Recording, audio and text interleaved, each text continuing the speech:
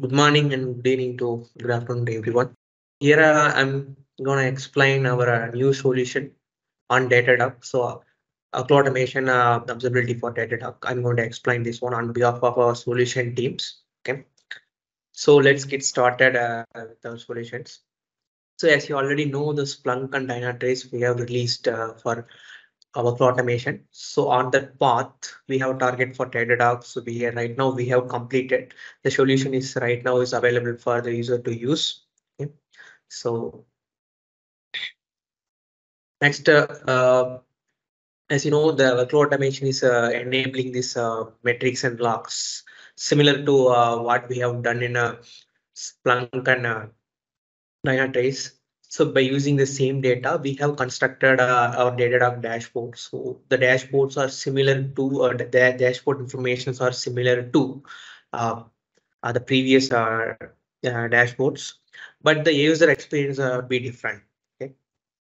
Next, why HW Absolute for Datadog? So here the similar like Dynatrace and Splunk, we are covering these jobs and workstations, user activities, infrastructure details, and alerts. So what are the features we have already covered? So we covered these new solutions as well. Yep. So each and every dashboards we have constructed is based on the persona perspective. Okay. So as you this information is similar to the previous Splunk and Dynatrace. As you know, this jobs KPIs. So it's built for a specific application and operator. So just keep in mind these persona users while I'll be explaining the dashboards, each and every dashboards. So next is about our navigation from our overall dashboard. This is our complete application dashboards navigation. So as you see, so each panel jobs like KPIs panel have an hyperlink below this. Okay, when you click this hyperlink, so it will open the new tab. So there I'll get this detailed view of each and every dashboard.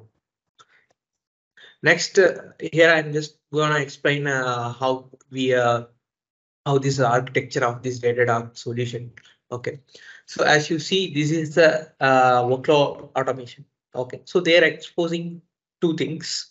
One is open metrics, next one is application logs. Okay, so then initially this would be installed workload automation, as you know, installed on Kubernetes flavor.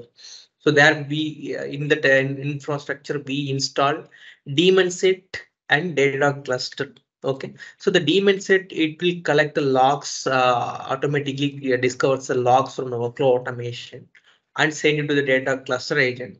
So this act as a proxy and send it back to our Datadog SaaS. Okay, and the Datadog cluster agent similarly what it will do another extra operation like so as I said open metrics workload automation exposed.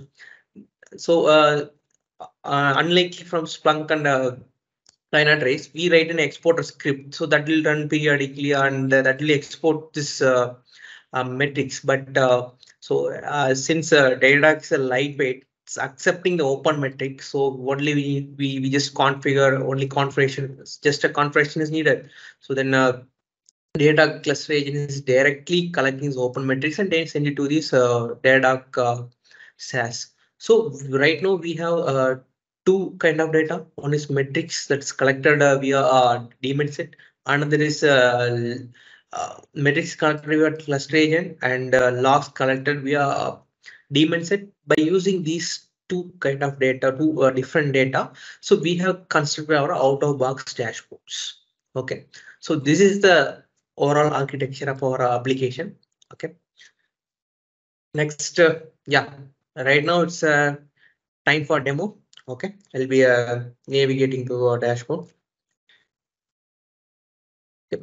So this is our enterprise Datadog. So once you get this access or permission for Datadog SaaS, okay, you will be landing on a page of this enterprise edition. So from there you will navigate to dashboard. From here dashboard list. So when you select, so you kind of able to see the custom dashboards and the other integrations.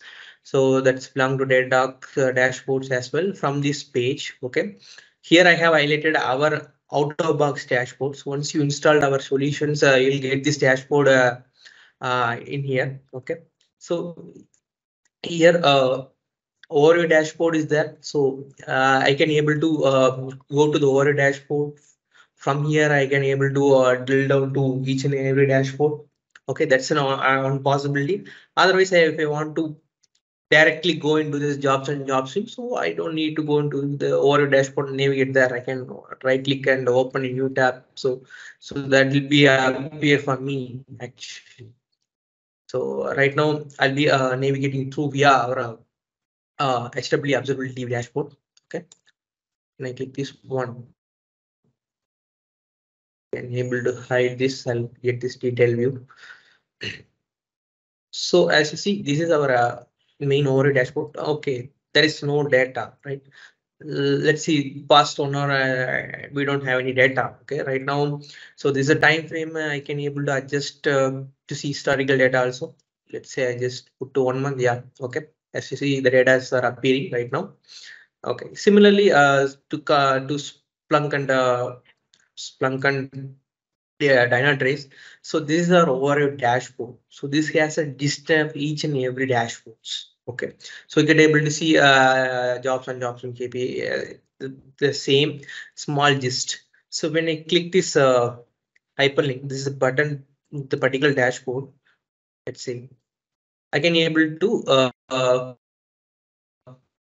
open the new tab. Okay, so two ways, go to dashboard list, from there I can open. So otherwise I can come here and drill down from here. Okay, so right now I have opened the jobs and job stream dashboard.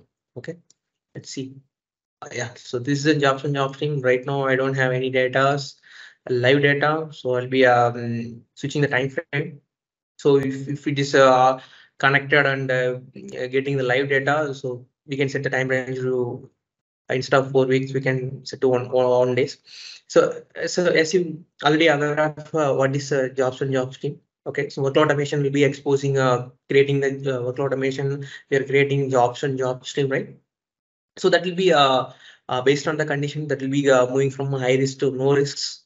Okay, so we capture those data and we convert it into component. So by using this dashboard, so you can able to see what is the high risk jobs and the related job streams also. Okay, and what are the daily execution of the jobs, so how much jobs are failing or waiting status, these kind of information. And totally abandoned jobs, so if the jobs is not going as a normal job, so be able to find the abandoned job, so by using this dashboard. Okay.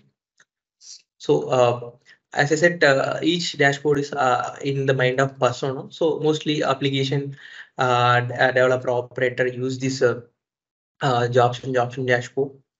Okay, I'll be navigating next dashboard. So I'll be open every dashboard right now. Okay. Next, I'm going to explain KPIs. The time set for owner, I'll switch to different times to get some presentable data.